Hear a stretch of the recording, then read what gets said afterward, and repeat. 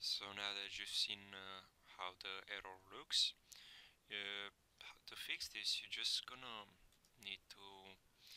Now you have all your books on your iPhone, and while trying to open the app crashes because it can't read the PDFs or something. So basically, you need to delete all your um, books and then put them back in.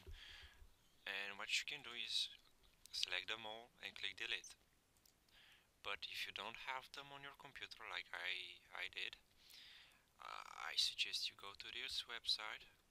Oh, here the link's gonna be down in the description down below. You're gonna download any trans, and you're gonna go. You just plug your iPhone in, click on books, click on top over here to select them all, and click this little button over here to save it to iTunes.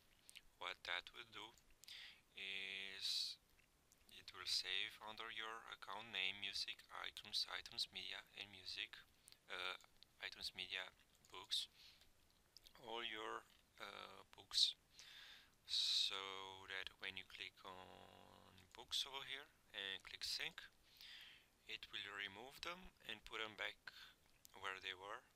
But be careful, because this will remove all your music, movies, TV shows, books, tones, everything. This won't remove your photos though, nor your contacts or uh, bookmarks from Safari. So this will only remove those things specified over here. So what I suggest you do before you actually click on that button is you go to audio, music, and do the same thing over here. Click on the button and you're gonna sync it to iTunes, so that when you go, oh, here you have all your music and you're sure to not delete your library like I did when I first tried this.